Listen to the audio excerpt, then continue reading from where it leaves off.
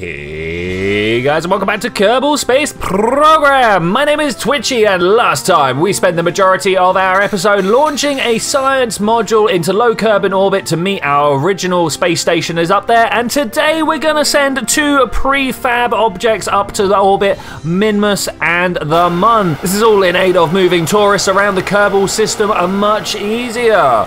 Once again, my name is Twitchi, and welcome to my final career.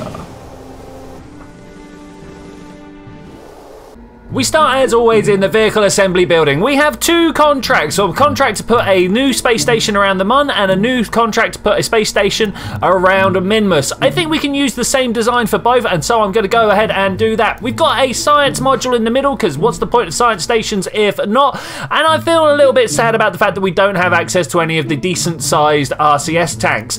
This is fine. I'm mostly going to be making this a storage unit here, so I start figuring out what we're going to do. I've got the storage for Kerbals down below, storage for science in the middle, and then we have an open utility bay, and I've put a fairing with a structural part in the middle there to be able to support some random radial equipment. We use structural fuselages of the 1.2 meter variety to make sure all the docking happens away from the living quarters. We of course don't want to be frying our Kerbals with the engines. Oh, not that it actually matters, it's just done for a bit of story. And of course we put the 1 meter docking port down the end. I'm kind of feeling like the small docking ports are for my robot craft and the larger 1.2 meter ones are for manned vehicles. Having a think about what else we need to put onto this station now, and of course we need to get some sort of communications array up top, which we've managed to do there. I'm then thinking actually maybe we don't need this storage bay down below. Inside the fairing we've got this structural part that can definitely take a whole bunch of things, and that's the only thing I really need to put on there are things like batteries and maybe some sort of probe control. We can definitely put it there. I find a structural adapter to go on the bottom of the craft so that we can put another docking port down and make sense, and then we start layering on batteries on the inside. These space stations are going to have to spend significant portions of their orbit in the shadow of their parent object, whether that is Minmus or the Mun, and so we need enough battery power to be able to get us through that particular night time. I've noticed that we don't have a probe core on this craft, so we're going to have to try and put one in there just to get some sort of control. We can't always have Kerbals on board, but we can always have control. Make a nice little support frame with the struts, making some triangles. They're nice strong shapes in the face of all sorts of forces, and make sure that I do indeed have the correct probe control on there that it can point towards the prograde and the retrograde.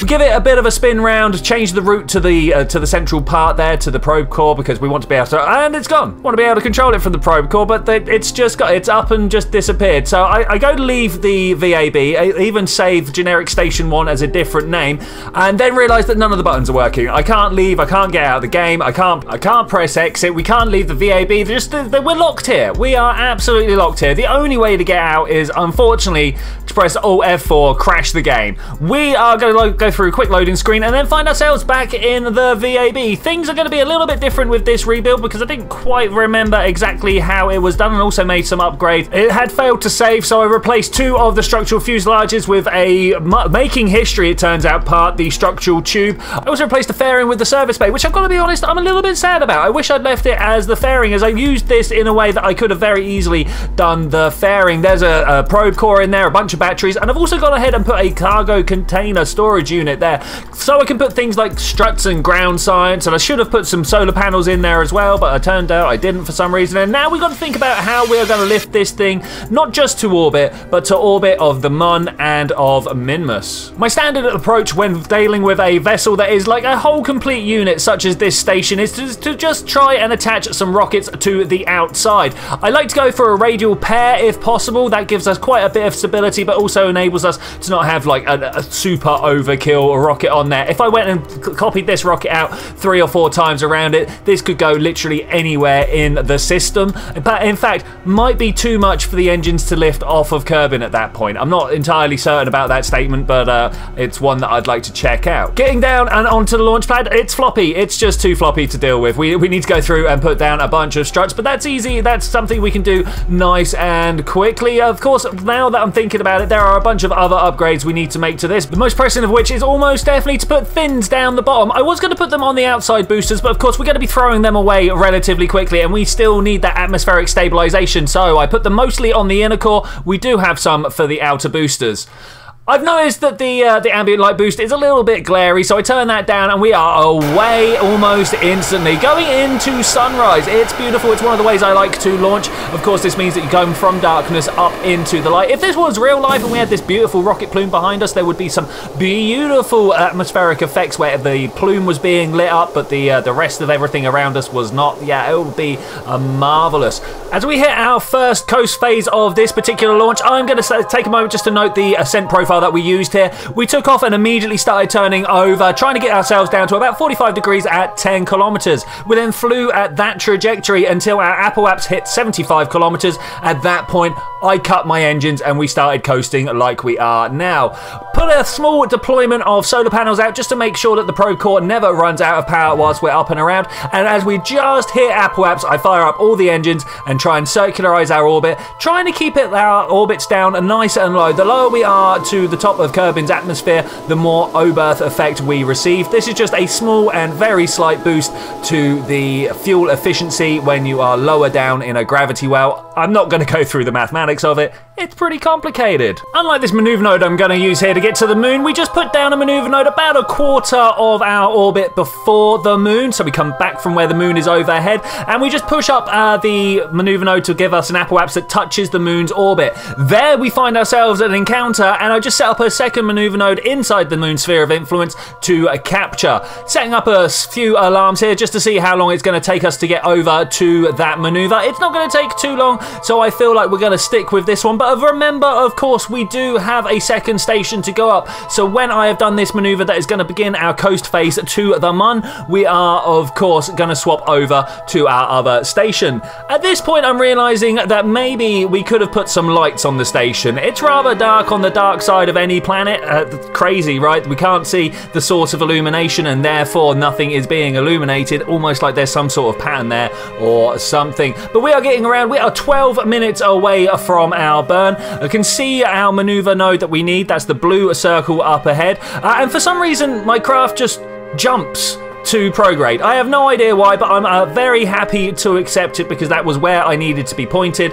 I don't know whether that's a persistent rotation mod problem or whether that is indeed a Kerbal problem. People in the chat were telling me that it's something they've experienced as well, but people use a lot of mods, so who knows which way round that is going. Our first burn handles incredibly well. You can see there that we've got a line going through the moon's sphere of influence, and we're going to call that one good. Whilst the moon station is making its way to the moon, we have a second launch to make, and this means, of course, we have a bunch of upgrades to do. We could not turn the station fast enough, so I've got to put a bunch of SAS modules down, and I want to make sure that 4,600 is the Delta Vs that we need. We have 4,700, so this should be fine. I'm going to throw some RCS ports on there just in case. There will be a little bit of monopropellant fuel somewhere on here, but I'm trying to decide right now where I can put it with the minimal impact. I'm also wondering whether we need to add some more fuel to these side boosters, and I spent quite a lot of time talking the situation through with Stream before I actually decide that as much as I do want to upgrade the outer boosters, we're just going to go ahead and go with the design that we have here. Now, the monoprop that we have access to is only these small little spherical tanks here, and I suppose the best place to put them is on the inside of this cargo container. Of course, if we attach them radially to the outside of the craft, we'll be inducing all sorts of extra drag that we don't really need to impart to this. We're already cutting the fuel budget quite fine, so I put them down in the payload container there. Add some lights so we can see in the dark. Turns out the addition of the lights was a fortuitous late moment addition, as it is nighttime on the launch pad. But whilst we watch this space station put itself into low Kerbin orbit, as we have witnessed before, I would like to take this moment right here to thank every single one of my patrons. Scrolling up the screen right now, you can see the list of the guys and girls that keep me focused and on track. When my friends come to me and go, Twitchy, are you sure you don't want to come on the next expedition to the Antarctic? Last time, while scuba diving underneath, we found a cave system system that went deep into the heart of that continent, but more confusing still, it looked like there was an artificial cave with man-made artifacts everywhere, despite the fact that the ice has been over the Antarctic Peninsula for millions of years now. And I'm gonna have to say no. My friends, I can't. I need to produce these videos, make these Kerbal Space Program entertainments for all the peoples on the internet, but more specifically for my beautiful and wonderful patrons that are providing me the money to sustain myself during these coming times. So I'm hoping you, dear viewer, will join me in thanking them from the very bottom of my heart, because I really do appreciate it a lot. The second station, Minnock as we called it, is now in a parking orbit around Kerbin, and we need to send it to Minmus. The problem is, every time that I set out a maneuver node to go there, the path that I would normally take has the moon in the way. I take the suggestion of chat to go ahead and make it a moon flyby on my way to Minmus. I find a nice little setup like this. A radial burn is needed, but that is fine. The power of time warp gets us around the orbit pretty quickly, and we're lined up for the maneuver node. I feel like everything's going to go well here with the nice little double maneuver set up to go and capture round Minmus. I go and perform the first one, get it as close as I can, and then go and reshuffle the second maneuver node, because every time you form a one maneuver, there is always a little bit of tolerance involved, and so you have to check what the second maneuver node actually says. And this time we have a lot more trouble trying to actually rendezvous with Minmus. In fact, I can't seem to get it at all. I play around with the maneuver nodes inside the sphere of influence of the moon. I play around with it outside. I just kind of have a general scope around. But by the time I'm done, I figure out that actually we're about half of Minmus's orbit out. I'm not sure how this ended up working out to this degree.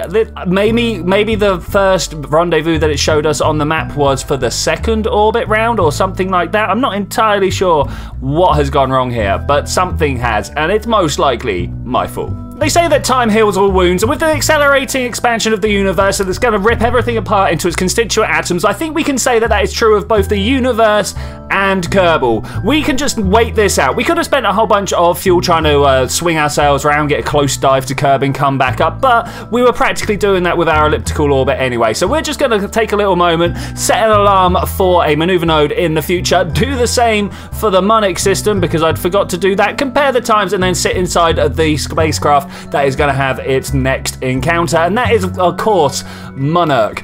The first space station that we sent up. We're going to take a little bit of time here to do a small bit of admin. I realised that it still had the generic space station name, so we've changed it to Monarch Station and done a little bit of time just thinking about where we're going to fly. Looks like we're going to head right at the moon, so all we need to do is time accelerate our way. We watch the ball of rock spin past us, and when the camera angle changes, we know we have entered the moon's sphere of influence.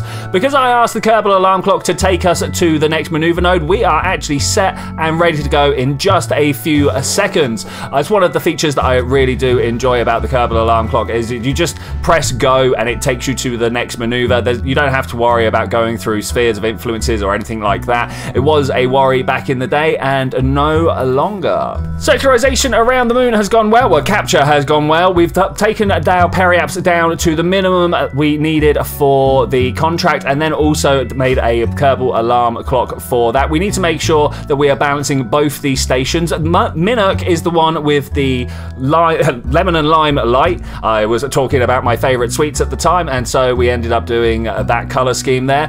The other one is pure white. That's how you can tell them apart. This one coming down to periaps, and this is the correction burn, supposedly putting us on to an encounter with Minmus. As you can now see with this one, it really didn't go as originally planned, but that's fine. We know how to rearrange our orbits. We can figure out how to get to Minmus. I'm just going to add a little bit of extra height onto my original orbit just so that we can have a crossing point of our orbits. That makes it much easier to try and arrange a rendezvous.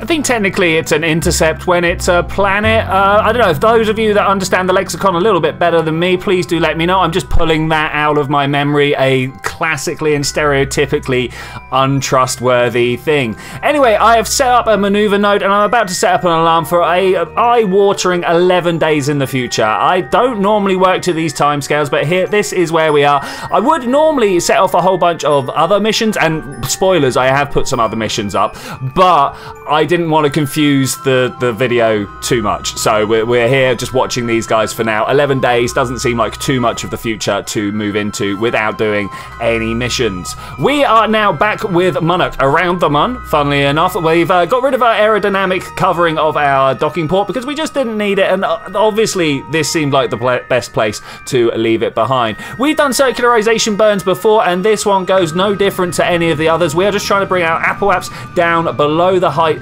that the contract asked for. I believe it was 60 kilometers on both, and indeed we've got a green tick in the contract window up there. Now we just need to stay in orbit for at least 2 days. Thankfully, the next thing that we're going to do isn't until 11 days in the future, so we're going to pass this contract without even trying. In fact, I set a manual alarm 2 days into the future.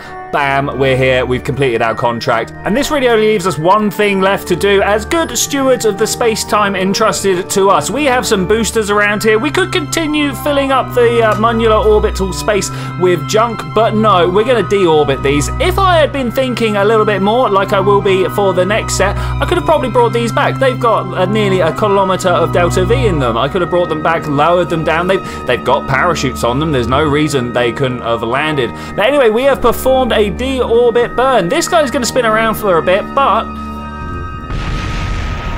never fear. I have a whole bunch of explosions for you. Obviously, what else are we going to do with them? We're going to crash them into the moon and cause some explosions. Yeah. But we can't spend all our time blowing up boosters on the surface of other planets, else we'd run out of money very, very quickly. We do have a few contracts that need to be met after all. We did one around the moon, and we are coming in for our second one here. We've managed to intercept Minmus here, and we're coming down for a very low periaps, a little bit of RCS maneuvering way out on the other side of the orbit. Managed to get my periaps right down below what the contract needed. That was 30 kilometers.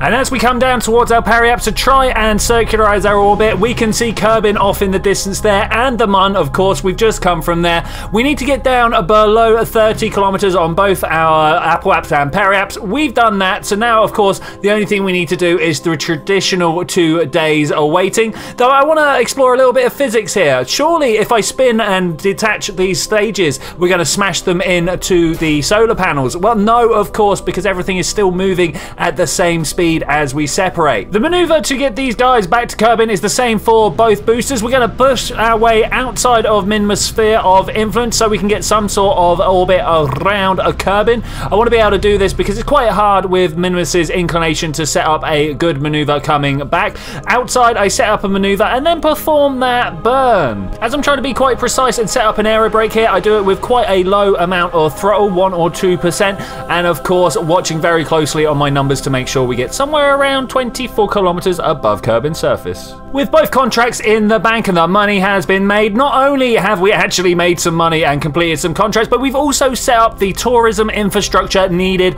to be able to start doing the tourism contracts well and truly. We can take on quite a few contracts and start shipping Kerbals around to the various space stations out there, performing excursionary landings, bringing them back home, and everything should work out well.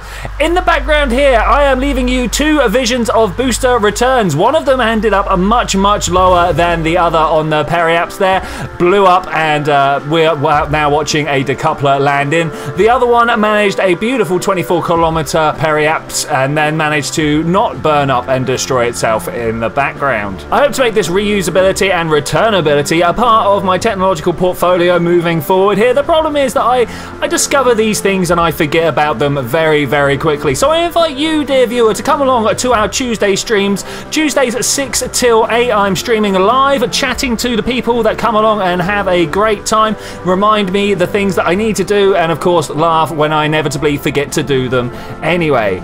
With that, I am going to say thank you very much for joining me for this adventure, ladies and gentlemen. I will see you guys next time when we've got a whole bunch of interplanetary launches that have happened in the background whilst we've been doing this mission. This was actually kind of filler mission in between all the planetary transfer windows. We've got one going to Moho, Juna, and we tried to go to Eve, but I will see you then when we're going to do that.